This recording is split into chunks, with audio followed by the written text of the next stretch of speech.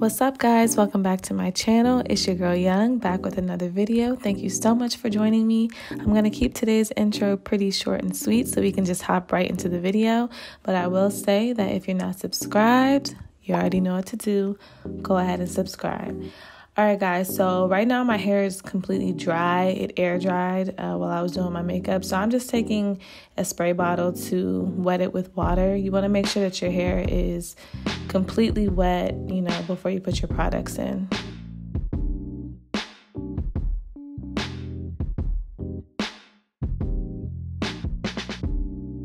Put in my hair is my Miss Jessie's leave-in Condish. Feel free to use whatever brand you like, but this is just the one that I've been using. It seems to work well for my hair.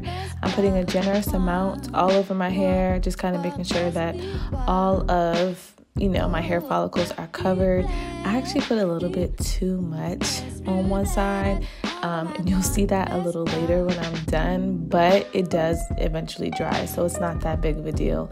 Next, I'm going to use my Miss Jessie's Coily Custard and do the same exact thing right after. Just put a generous amount all over my entire head, just making sure that everything's covered. And then I'm going to use my EcoStyle Gel, and I'm going to go in and also put that all over my head, but as I do it, I'm going to be finger coiling my hair. So just doing that to kind of bring my curls out, because the gel is going to lock the curls into place. So that's just what I have to do. I know some people can just kind of put the curl product on and go, but I do need to kind of individually go in. That just works for me, and it brings my curls out the best. So I'm going to do this all over my head.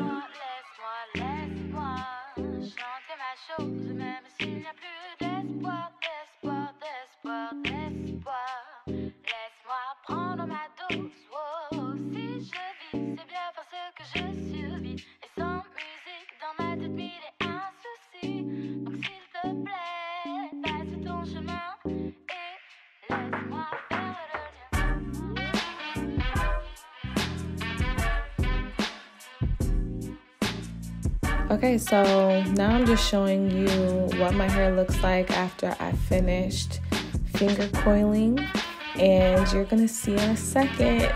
Oh my goodness, there it is, where I OD'd with the product, and I don't know why I didn't see that in person, but it's okay. It dries. It's not a big deal. It's just, I didn't notice it until I looked back at this film. All right, so the next step is to basically dry your hair. So I'm taking a diffuser and just going section by section, just holding it against my head. I usually use a warm temperature for it, not super hot, but not cold, just because I feel like cool air takes even longer to dry. So I usually put the setting on warm, and I just take my time. This is probably the most time-consuming part of it all.